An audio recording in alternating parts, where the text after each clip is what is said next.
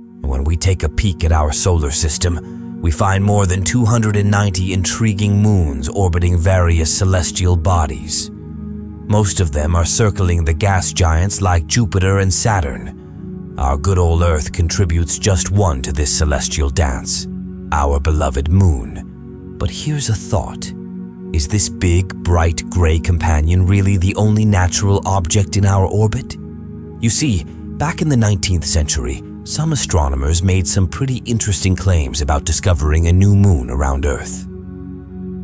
Take the French astronomer Frédéric Petit, for instance. In 1846, he announced he'd spotted a second moon, but his peers weren't entirely convinced. He said it was just 11.4 kilometers away from Earth, which is about as high as commercial airplanes fly. Then there was the German scientist Dr. George Volu in 1898, who said he not only found a second moon, but a whole system of tiny moons orbiting Earth.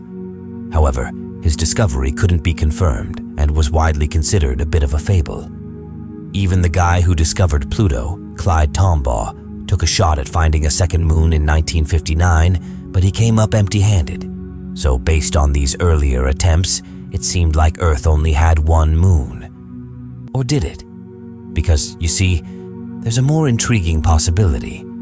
It suggests that over the years, Earth might have had moon-like objects, and there might even be more of them now than you'd imagine. Stick around, because we'll delve into this fascinating space topic. And don't forget to subscribe to Cosmic Discovery to stay updated on all the cosmic mysteries we uncover. Now, let's rewind to about 4.5 billion years ago when Earth was just getting started. As far as we know, it didn't have any moons. But that all changed when, according to the giant impact hypothesis, a protoplanet about the size of Mars, nicknamed Theia, collided with young Earth. This collision sent debris flying into space, and over time, it came together to form the magnificent moon we know today. But some astronomers think there might have been another moon way back.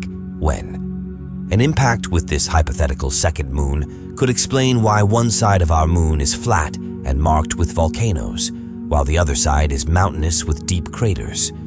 Although, it's worth noting there are other explanations too. So it seems our moon is our one and only permanent natural satellite. But hold on, because even though past attempts to find a second moon might have been a bit off track, there have been some other intriguing discoveries in Earth's orbit. In 1991, for example, a small object was spotted that seemed like it could be a piece of old NASA hardware from the Apollo missions.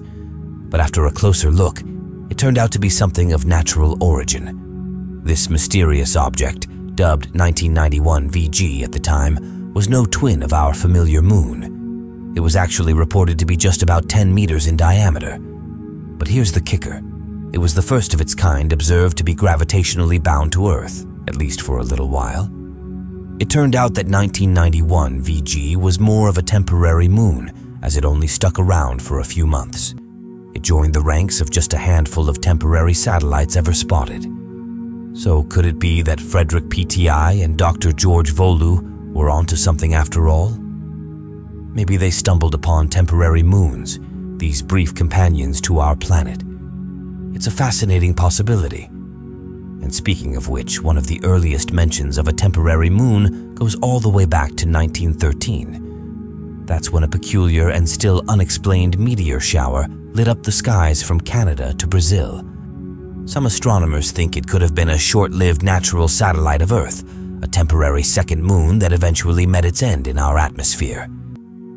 These temporary moons are usually small objects that get caught in Earth's gravitational pull, making them natural satellites. But unlike our trusty moon, they'll eventually either drift away or collide with Earth. Quite the celestial dance, wouldn't you say? While temporary mini-moons are not the sole objects in orbit around our planet, there's an intriguing history of celestial phenomena accompanying our Earth. In 1961, a report unveiled the presence of what we call ghost moons, also known as Kordel-Linsky clouds.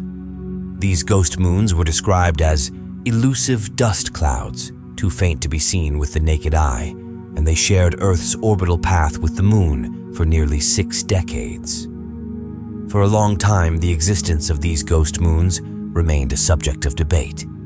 It wasn't until 2018 that concrete evidence confirmed their presence. These ghost moons are colossal, almost 9 times wider than Earth, and are comprised of tiny particles, each estimated to be just a micrometer in size.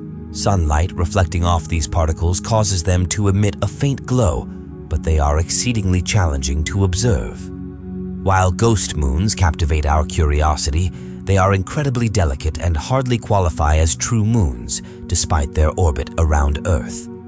In addition to ghost moons, there are various other space rocks that seem to orbit Earth but are primarily influenced by the gravitational forces of the Sun. These are termed quasi-satellites or quasi-moons. They do not follow Earth's exact orbit, but take approximately 365 days to orbit the Sun, mirroring our planet's journey. This orbital pattern can make them appear as if they are in orbit around Earth, although they are mostly beyond Earth's gravitational sphere of influence. Earth's Trojans, on the other hand, don't precisely orbit our planet, but rather travel along the same path, just ahead or behind it in regions known as Lagrange points. These points are locations in our solar system where the combined gravitational forces of 2 celestial bodies, along with their orbital motions, create a state of equilibrium. Objects placed in these locations tend to remain there naturally or with minimal energy input, making them gravitationally stable. NASA has effectively utilized Lagrange points, notably with the James Webb Space Telescope, which orbits the Sun at Earth's second Lagrange point.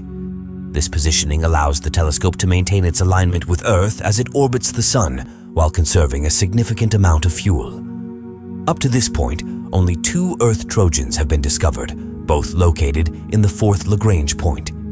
While these objects are relatively small, with one measuring about 400 meters across and the other approximately 1 kilometer in size, they hold promise for the future.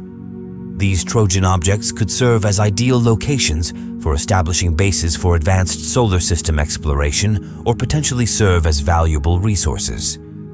They might also be attractive targets for swift, cost-effective robotic space missions, making them logical candidates for early experiments in asteroid mining. Such missions could be conducted more expeditiously compared to journeys to the distant asteroid belt. Throughout history, astronomers have entertained the idea that Earth might possess more than one moon. While we now understand that the moon is our sole permanent natural satellite, we are aware of the existence of various mini-moons that occasionally visit our orbital neighborhood.